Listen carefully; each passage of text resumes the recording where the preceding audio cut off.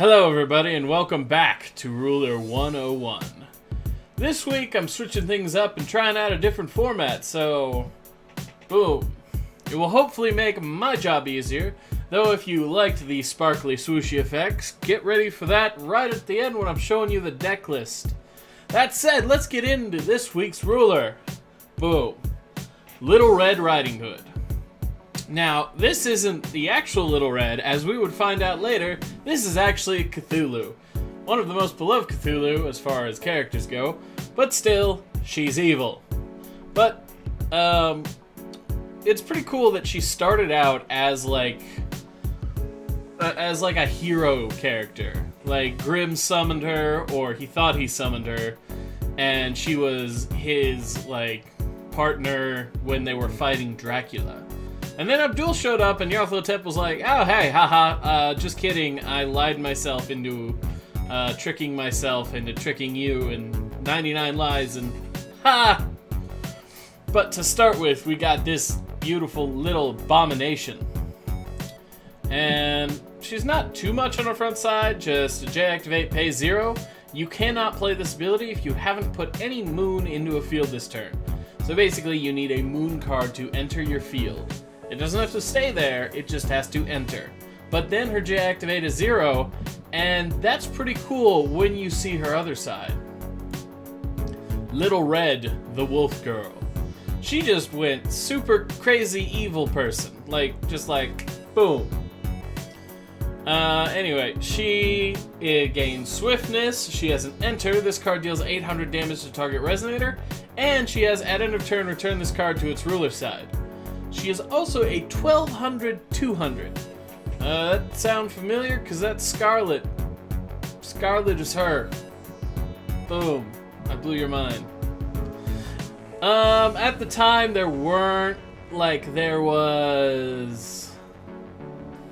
I think Flames of the Outer World was the only thing that could really kill her, aside from blocking.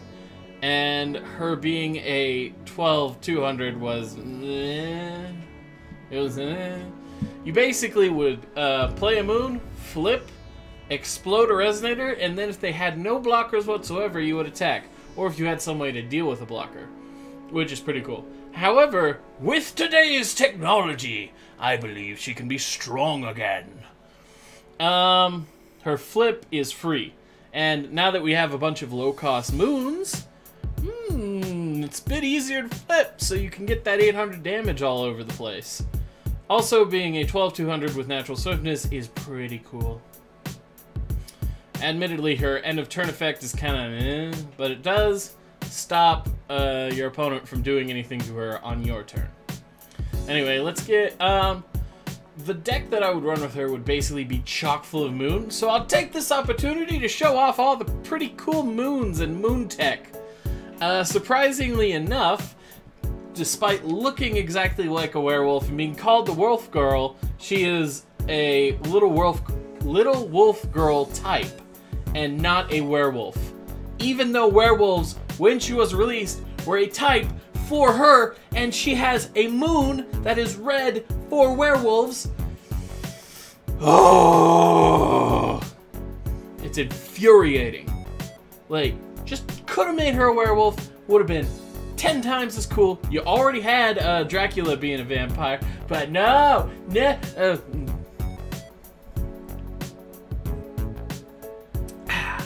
Anyway,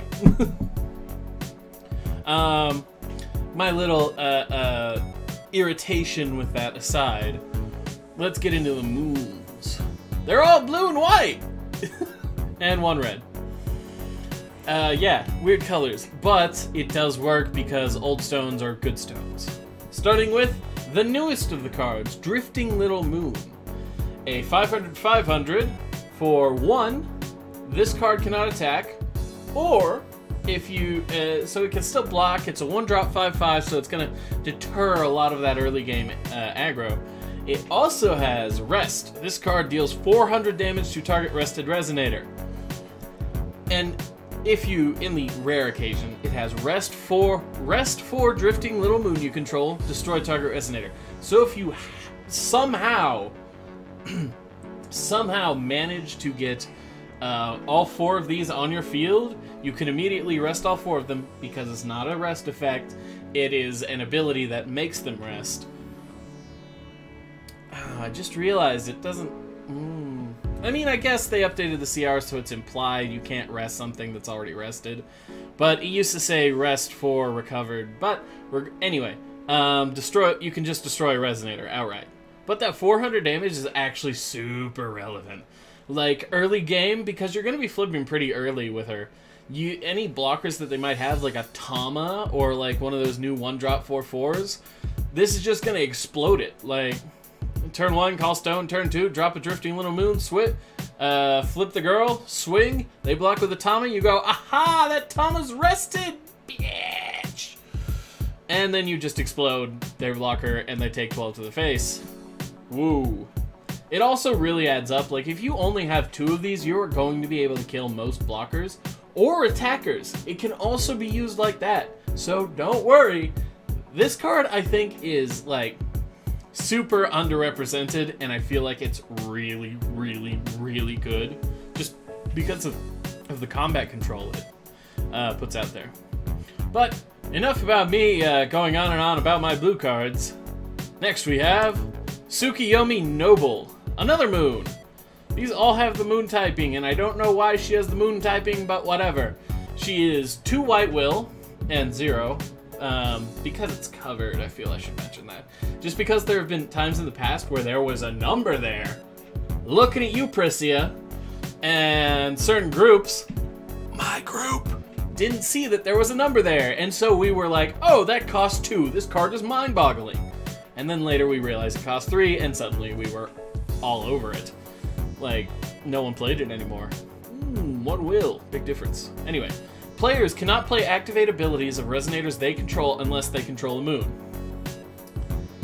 That includes will abilities, so Sacred Elves do nothing. This is a 2-drop, by the way. Did I mention that? Yeah, it's so good. It's also a 5/7 for 2, which blocks a whole lot of, what is it? What would it be? It blocks a whole lot of, what's the word I'm looking for? Early aggression. There we go. So if you're going first, they're playing a 2-drop that's going to be like a Lancelot, this can block it. And if they happen to have an addition, you can go ahead and pay a moon to awaken her to destroy target non-moon addition. And if you do, she gets 2+1/+1 counters. So she becomes a 7/9, which is godly. But the activate abilities is the most important part, because her being a moon in itself is what makes her good. So you play her, she says your opponent cannot play activate abilities of Resonators they control. So their Tama Pops, their what is it? Their Sylvia cooking buffs, their Sacred Elves, their Melfies, all of it is just suddenly gone. It's nil. And did I mention that this is a 2-will answer to that really, really, really annoying Phaley combo? Yes, it is. Anyway, she's just a moon out of nowhere, and she's really strong because of it.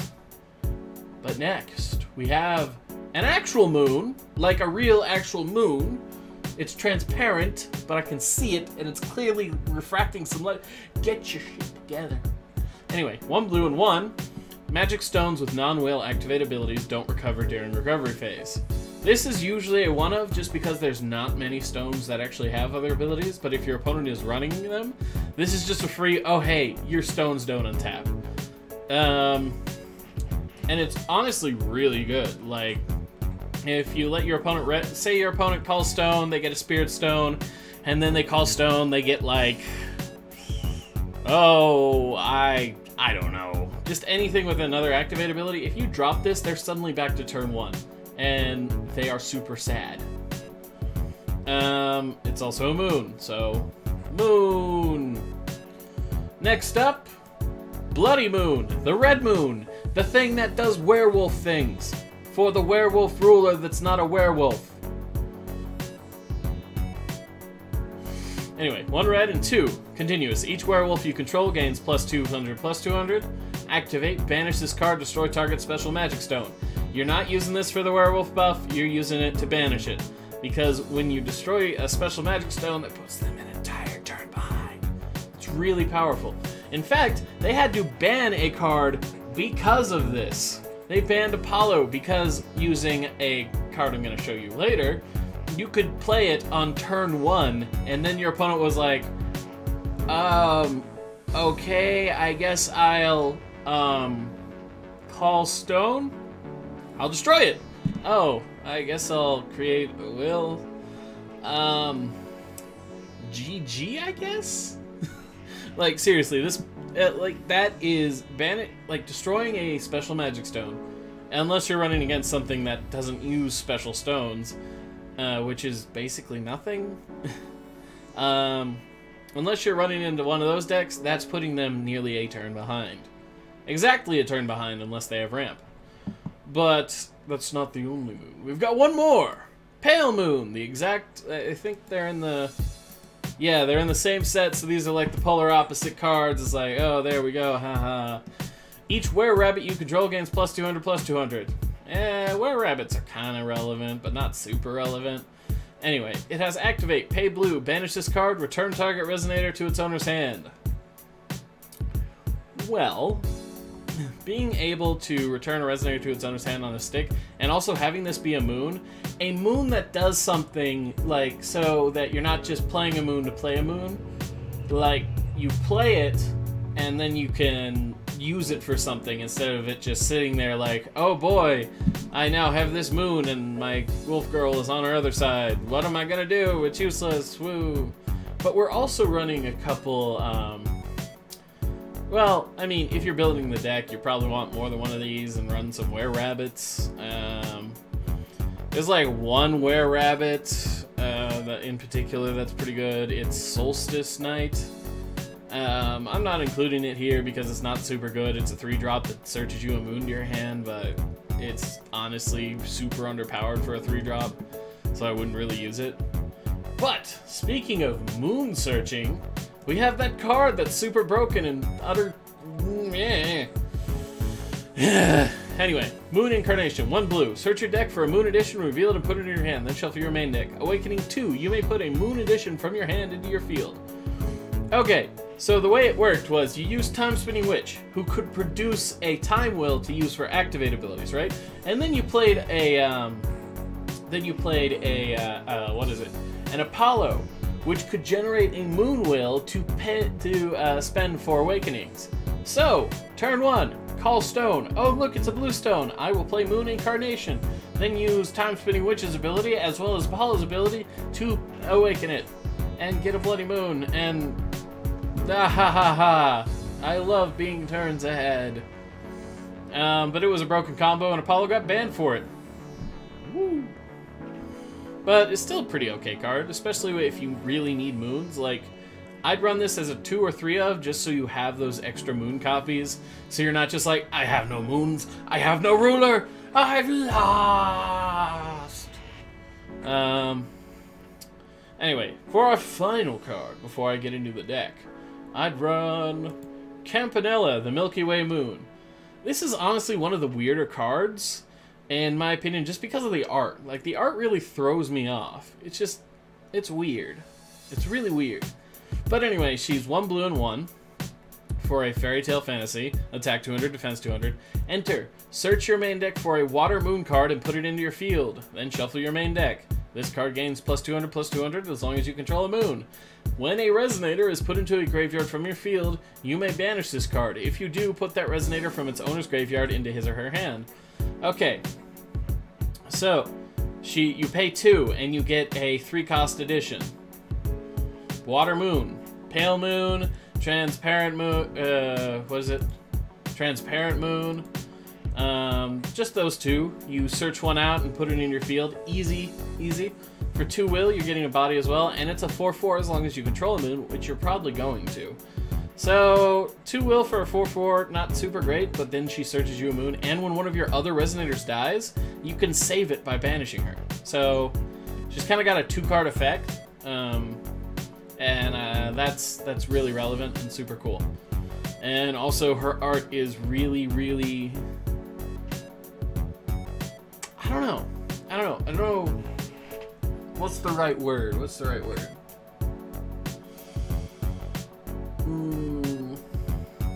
I don't know. There's a lot going on, and it's highly detailed, and it looks like, I want to say Miyazaki type. Like, it sort of looks Miyazaki-ish, but that's my opinion. If I were running a deck, I'd include all these cards and then like a couple little edits. Like, maybe you could go completely not what I did, but that's what I did. It's still in its beginning stages because I'm not too familiar with moons and this card in general, but I felt that that was the best way to go, just so you could get the maximum number of flips for relatively cheap, and you didn't have to worry about a whole mess of nonsense. Some improvements, maybe like a Flute's Water Dragon, just so you don't have to worry about like calling a stone and flipping, you know? Besides that, not much. Not much. You could go like a werewolf version, but that would have absolutely no interaction besides Bloody Moon with your J-Ruler. So, maybe not. I mean, trust me, when I saw her, I was like, oh, we're making a werewolf deck. We're making a werewolf deck. But then I realized that all the good moons are blue or white. And the one red moon is terrible as a 4-of. Just because you want to be able to, like, search it and cheat it out and that sort of thing, and if you get a handful of them, you're really sad. And even if you don't, like, you want to banish it and not buff your werewolf resonators, so it's like, I don't know. Let me know what you think. What sort of alterations would you do, or do you have a list? I'd love to see it. Besides that, I think it's it. Oh, quick reminder, we're quickly closing in on the final day to enter for the contest to win a Game Squared shirt, as well as a starter deck from New Valhalla. Of your choosing, of course. I already got those all ordered. I just need to pick a winner and get your size. But that will only happen after the official release. Of course, because I need the decks. So I can give you the deck. You know what I'm saying? Bye-bye. What was that? Goodbye.